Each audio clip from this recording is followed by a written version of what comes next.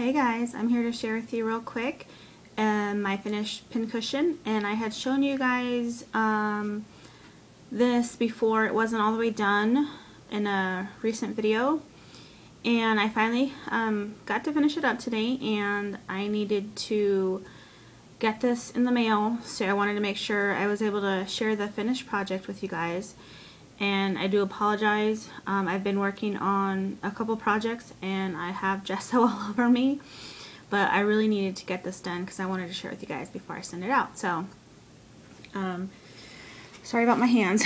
Yeah, I got gesso all over. So if you recall in the other video I showed you guys, I had all this part done.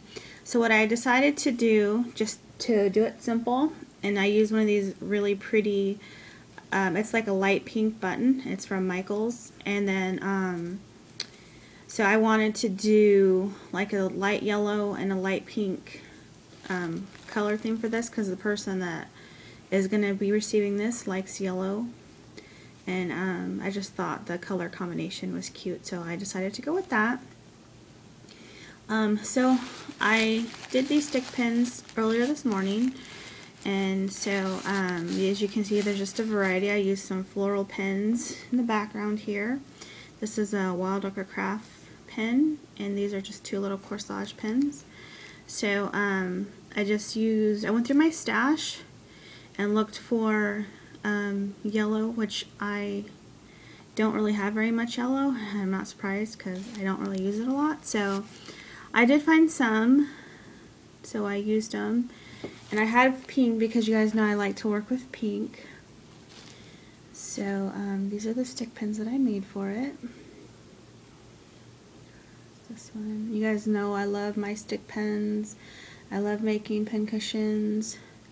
So I was able to do it pretty quick. So those are the pins that I made for it. And I did show you guys in the last video, but basically what I did was, this is one of my cat food can pincushions, and you guys know that I like to recycle things whenever possible. So I saved some of my cat food cans. Of course I clean them very well, and I like to make pincushions out of them because they're like the perfect size, and plus it's always nice to save something from going in the trash.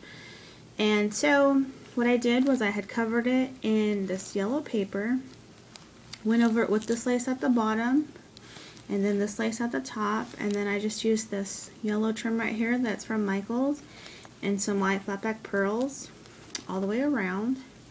And then at the bottom I just put some yellow cardstock and then some fancy trim around it just to give it a nice clean edge and finish it off. And then I just stamped it with the Handmade by stamp that I got recently from Michaels.